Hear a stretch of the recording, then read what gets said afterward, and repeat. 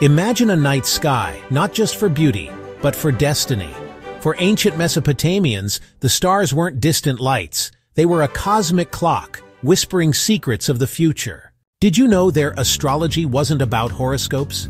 It was a sophisticated system, meticulously observing celestial events to predict floods, harvests, and even the fate of kings. One ancient tablet, dating back nearly 4,000 years, details planetary movements with astonishing accuracy. This wasn't magic. It was the birth of scientific observation. They built towering ziggurats, not just temples but observatories, charting the heavens with a precision that laid the groundwork for modern astronomy. Their predictions, based on these celestial patterns, influenced every aspect of life, from farming to warfare.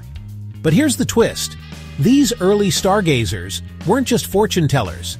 Their relentless pursuit of cosmic knowledge, driven by a belief in celestial influence, inadvertently sparked the very science that would later explain the universe without divine intervention. So the next time you look up, remember the Mesopotamians. Their quest for destiny in the stars gave us the first true glimpse into the mechanics of the cosmos.